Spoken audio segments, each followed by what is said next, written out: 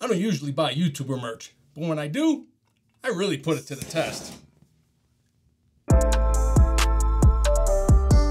Hey guys, CJ here with Elevated Systems, and as a small creator, I typically invest my own money into the gadgets and gear I showcase on the channel. With a limited budget, every purchase has to be purposeful and catered to the content I create, so you won't see me rocking a lot of merch from other YouTubers. Not because I don't want to support them, but mainly because it's often pricey and I've got my own brand to promote.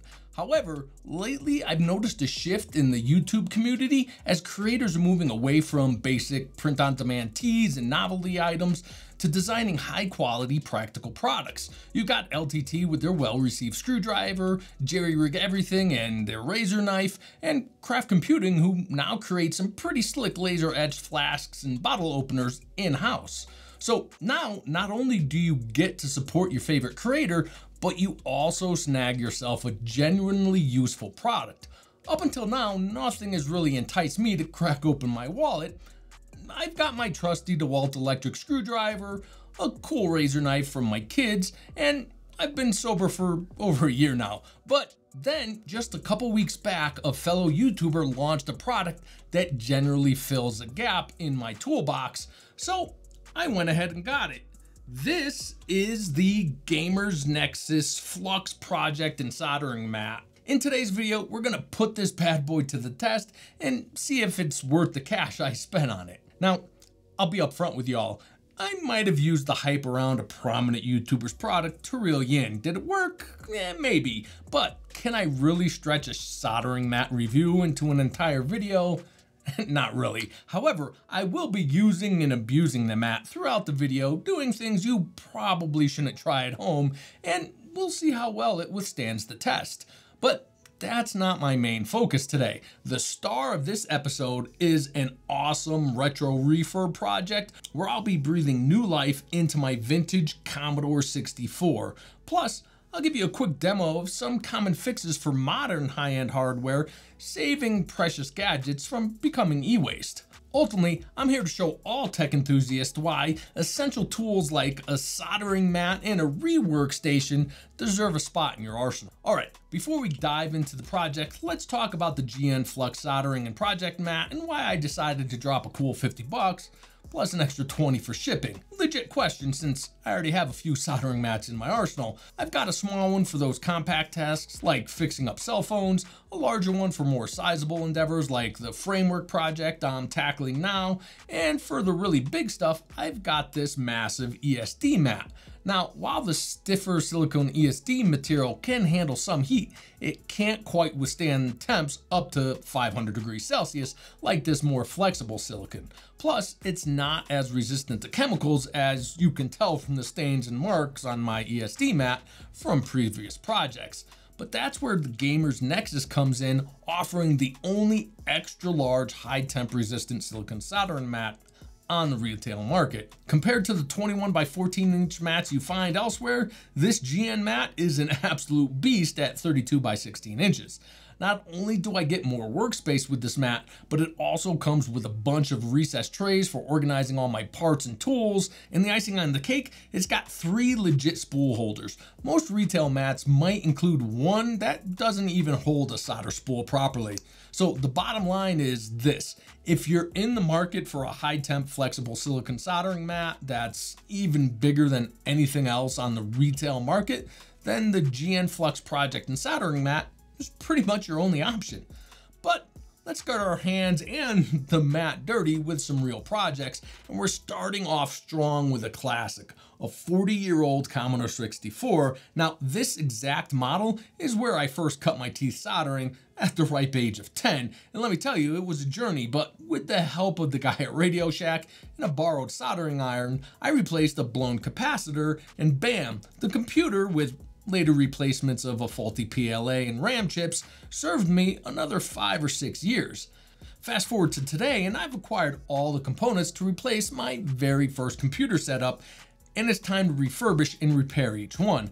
Now, except for the sound, this C64 works like a charm. I need to replace the SID chip, but first I gotta swap out all the 40-year-old electrolytic capacitors because they're definitely past their maximum lifespan. Now, for this job, I'm using my trusty Hakko desoldering tool. Back in '85, I didn't have one of these bad boys, but let me tell you, it makes the job 100 times easier. It's a $200 tool, so if you don't want to drop that kind of cash, you can use something like a solder sucker pump or even some desoldering wick. But I'm a won't go to an amusement park without a fast pass kind of guy, so this was money well spent. I have it set to 350 degrees, so for this job, as I'm using lower temps, my ESD mat would be fine, but one of the big benefits of this flexible mat is that the PCB is held in place and doesn't slip around, so you don't have to worry much about damaging it. Anyway, back to desoldering. We just gotta melt the solder and suck it up. Super fast and simple. Let's get all these old caps out of here and bring this classic back to life.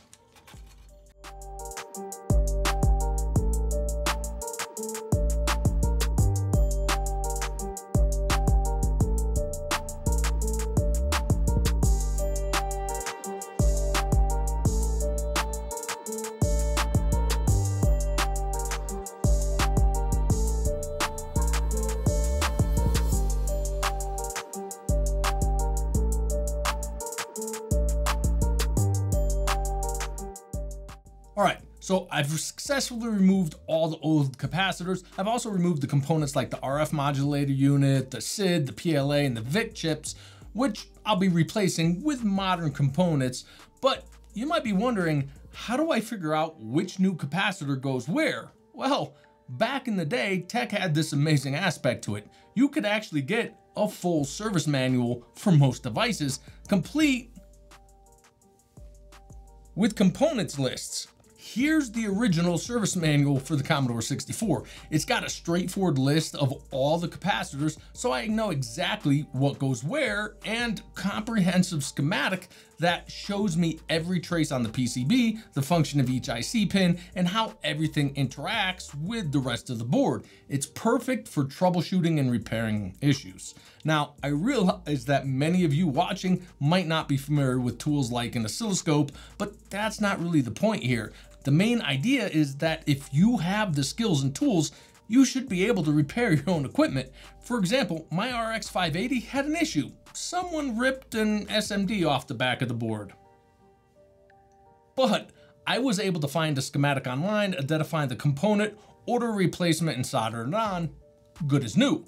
The problem is sometimes manufacturers don't make it easy to find the schematics or board layouts, like with this bricked MSI motherboard. It's an older model, out of warranty, but even though replacing a ROM chip is a simple task, if I wasn't experienced to know which of the several ROM or ROM-like chips is the BIOS ROM, I'd be left with a bricked board. What's worse, some companies actively prevent legitimate independent repair shops from accessing service manuals or tools, and even build software locks into their devices to stop component replacement. These barriers remain in place even after the manufacturer considers the device end of life. Compare that to the 80s, where Commodore didn't even repair your C64 under warranty. They just sent you to a local independent shop that could fix it for you, or you could borrow your uncle's soldering iron and wing it. That's my little rant on right to repair. I'll link a good article on the topic in the description that'll explain it more intelligently than I can. But now, let's get this PC back together. But first, it needs to be clean, so let's get that done.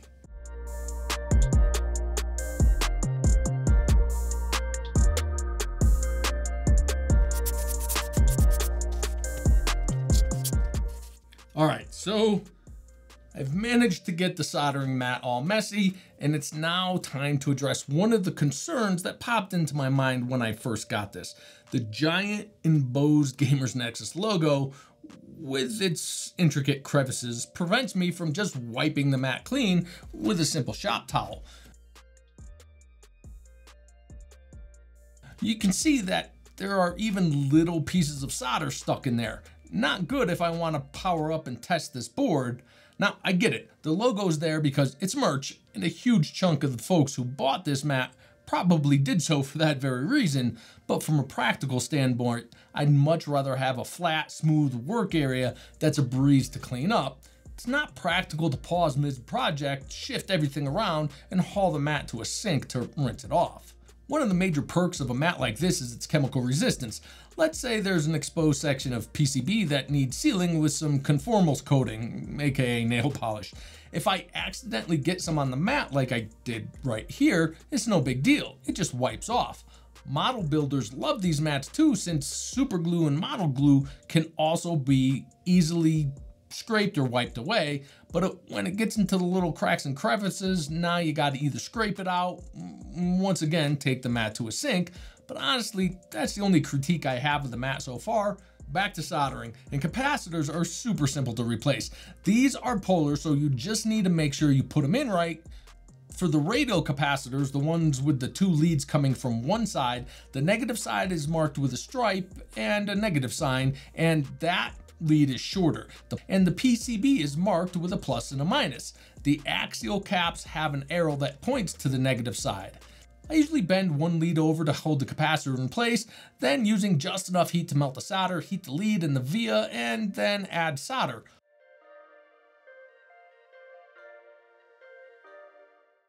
Also, despite using rosin core solder, I still use a little flux as it just results in a cleaner and stronger joint. Okay, turbo mode.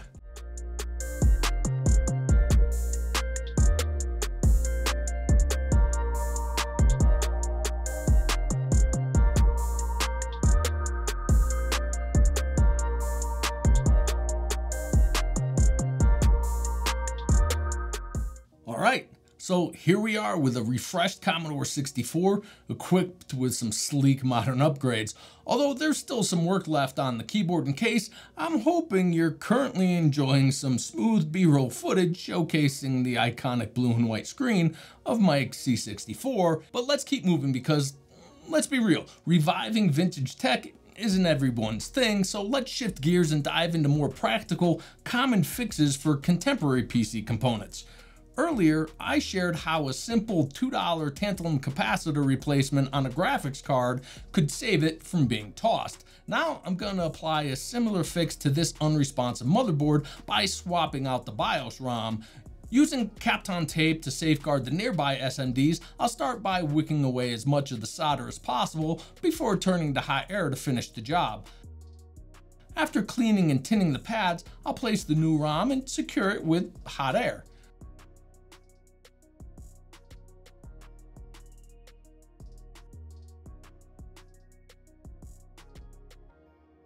Just like that, a $2 repair keeps a motherboard from ending up in a landfill. And although I pre-flashed the BIOS with an EEPROM, you can easily find pre-flashed ROMs tailored to your specific motherboard. Next up, I scored a GTX 1060 on eBay for a cool 28 bucks, all because its 6-pin PCI power connector was toast. I've already removed the damaged part, and now I'll solder on a new one, following the same process I used for the C64 capacitors. Lastly, I've got a 2TB SATA SSD loaded with data, but sporting a busted data connector.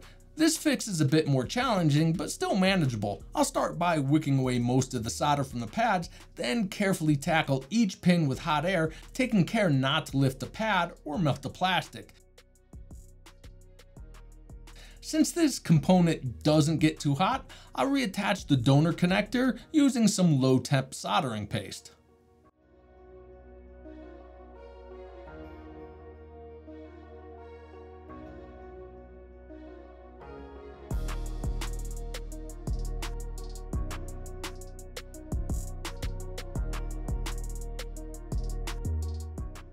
Alright, so just in a single day I managed to breathe new life into a vintage computer and resurrect 4 seemingly doomed PC parts from turning into e-waste, all using straightforward budget-friendly solutions and tools that anyone can master with a bit of practice. My main objective with this video is to motivate you guys to give it a shot, and I hope I've achieved that.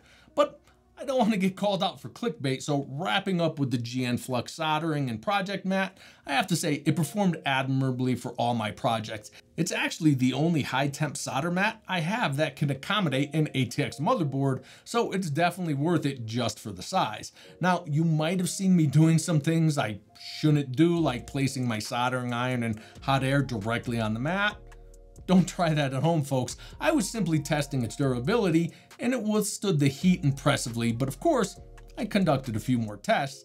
I maxed out my soldering iron at around 480 degrees Celsius to see if the mat could handle it. We observed the classic color change, but it reverted back as expected. The maximum heat resistant isn't listed on the GN website, but typically these kinds of pads can handle around 500 degrees Celsius.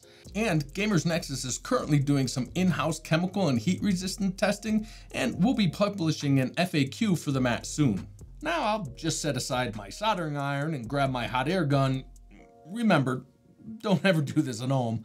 I placed the thermocoupler beneath the mat and exposed a PCB on the mat to 480 degrees Celsius air. The temperature underneath the mat only registered at about 63 degrees Celsius, which is perfectly normal. Of course, you saw me set the thing on fire in the opener. That's just what we call a hook in the biz, and was just isopropyl alcohol. The mat isn't flammable. My only real critique is the embossed logo trapping gunk, but I understand the reason for the design choice. After previewing this review, Steve from Gamers Nexus agreed this was a fair point and responded with this.